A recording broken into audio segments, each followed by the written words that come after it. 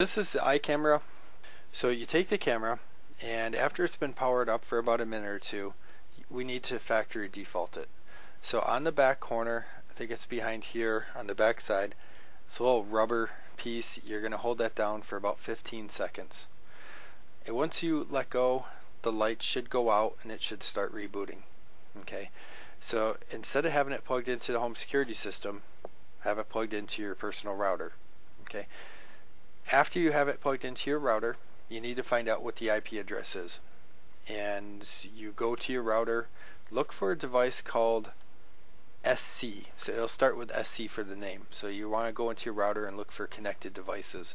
All routers should have a screen like that. Once you find a device called SC and then some letters and numbers after it, make sure the MAC address matches up the MAC address on the back of the camera. That way you know you got the right one. Then you're going to type in the IP address that the router gave the camera. Okay.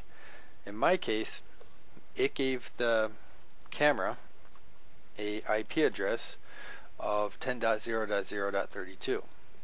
So we'll type it in the address bar and click go. We're going to start making our changes. So let's click administrator, and username is administrator. Okay, so we're in to the settings. So we'll go through all the tabs. Camera name, I don't know, test. Change your time zone. Put a check mark in daylight savings if you want. Options down here, you have the LEDs on the front. Those are those two lights. If you're looking at your camera right now, you can shut those off. Okay, so now it's like stealth mode. No one can see the lights. Let's click on network. Let's assign this a static IP, so the IP address never changes. So it's going to stay at 32. Let's give it a port number so we can see it outside the house. I'll explain this in a bit. 132, I'm just going to make one up. It has to be in a range from here to here. The rest is good. Save changes. Okay, so here's one of the windows where it's not going to let you it's not going to refresh for you, so we'll just paste this back in. Administrator, we're back in. If I go back down to network, you notice all my settings have been changed like I wanted. Alright, perfect. So wireless, let's set up wireless. So we'll click on site survey. It's scanning the area for all your wireless networks. Right now we're hardwired in.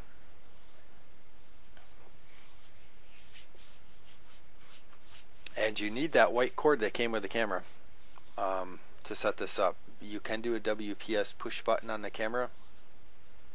After you reset the camera to factory defaults and it comes back up, if you didn't have the white cord, say, you would push the WPS push button, which is the same as the reset button on the camera. You would push it for about 3 to 5 seconds. Then you would push the WPS push button on the router. Okay. When you push that, they sync together, and then you would be able to skip this whole section here.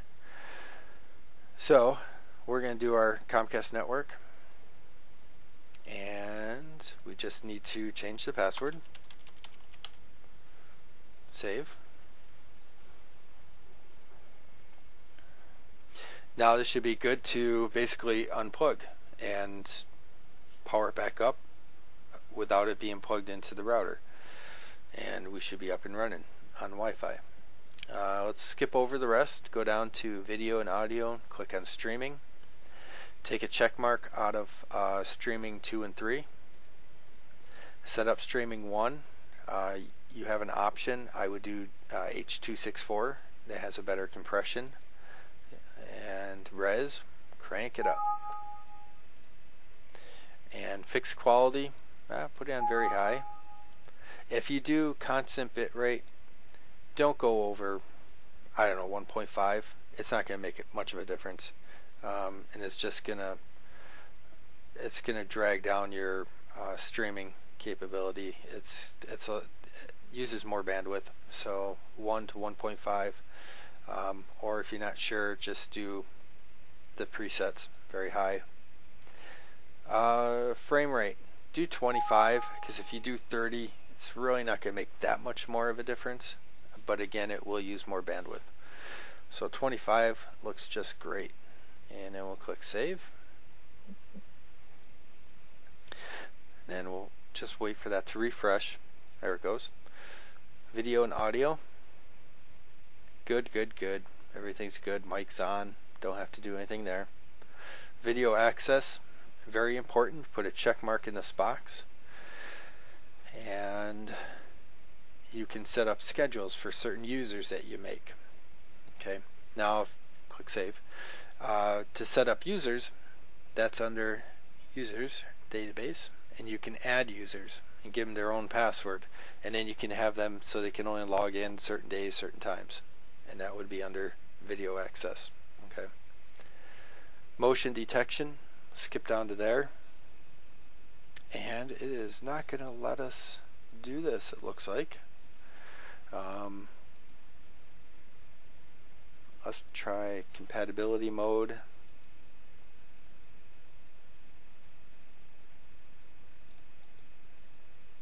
There we go.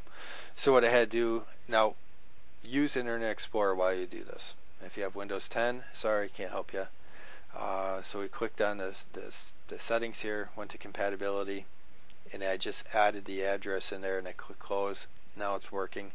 Now it's telling me I need to install the ActiveX control, so let's say install.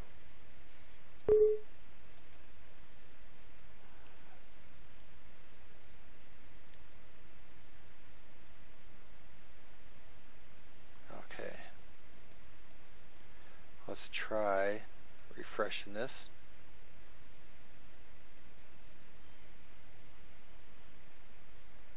Still not showing me the screen.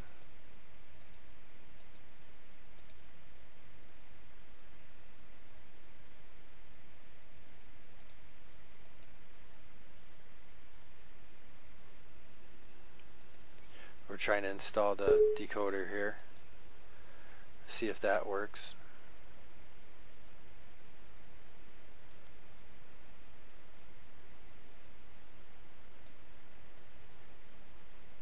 Okay, let's try refreshing this again. Okay, I'm not sure why it's not showing the screen, but basically this should be showing what's on the camera, and I don't see anything. So let's just do full screen. So now the whole screen is motion activated. Otherwise you can do like a window 2 and 3 and 4. So you could draw a small window here, maybe a window here, and then those would be your hotspots. Those would be where they detect motion. Right now we're just going to do full screen just to get by here. So we'll click save. But you can play with it. You can get it to work. I've done it before. So we saved it. Okay, it looks like it's saved. So to make sure, we'll just go to say the email, back to motion. Yeah, so it saved it. Okay, so we'll click on the email tab. So we have our email settings. Now I have a picture here below, kind of explains it a little bit. So what we have is, this is the info of going out, okay, and this is where it's going to. Okay, so I'm going to use the Comcast email address because it works great. Always sends videos out, never had an issue. Cannot get it to work with Gmail, so I gave up on it. So your SMTP server for Comcast is this, port number 587. Then you have to change this to SMTP authenticate that for your username and password. And then show from would be your email address. Okay, and then down here you're going to put a check mark in this email address, and you're going to send the video to this email address and then put with attachment. Okay, so you fill out all that info, and I'll be right back and I'll fill that out, and then I'm going to click save, and then we're going to go down to trigger event down here.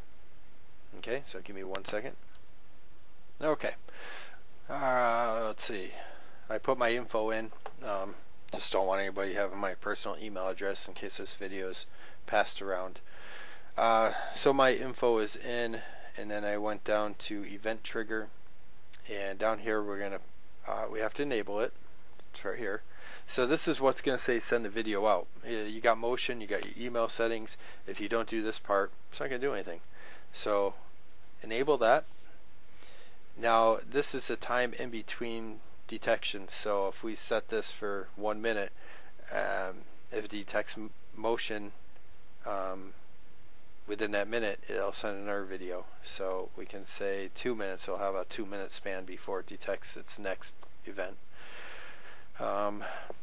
I would say 2 minutes, just in case you don't miss anything. So, or 1 minute, depending on whatever it is. But if you're getting false alarms, this is one way to kind of knock it down.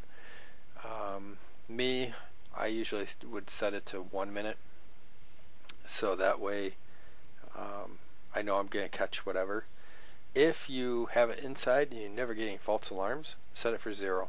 So that way if someone walks by, it does a 30-second video clip and they're still walking around in the room, it's going to keep recording 30-second video clips. Okay, so if you don't get false alarms, do 0.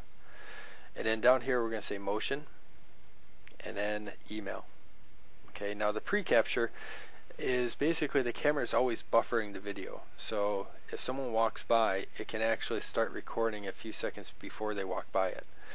Let's say 3 seconds. That way you know you catch it. And then 27 after. So it gives you a total of 30 seconds per video clip. Okay, so we click Save Changes.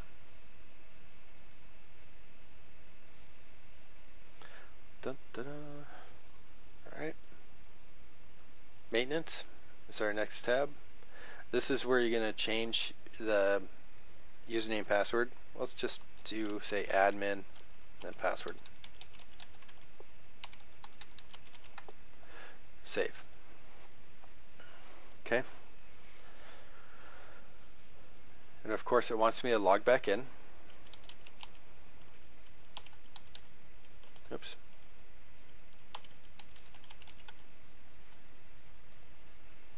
Okay, so we're logged back in. Let's view our video.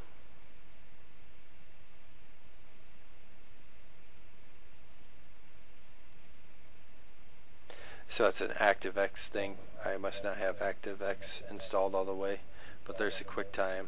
So, and there's a video. So now if you notice, this one's a little bit larger. I don't know if you've seen the previous one, but it's got audio.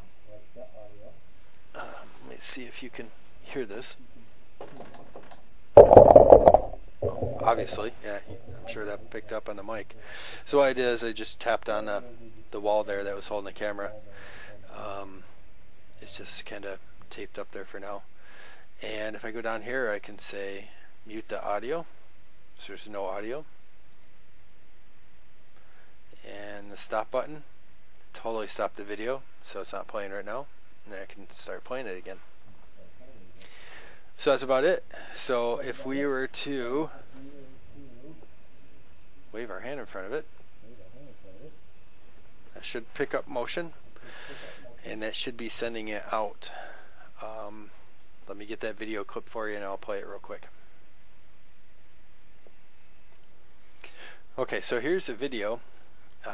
Before I play it, this is when I knocked on it. So what happened is when I knocked on the piece that was holding the camera up, it shook the camera and of course detected motion. So that's what happened here. So I'll click play.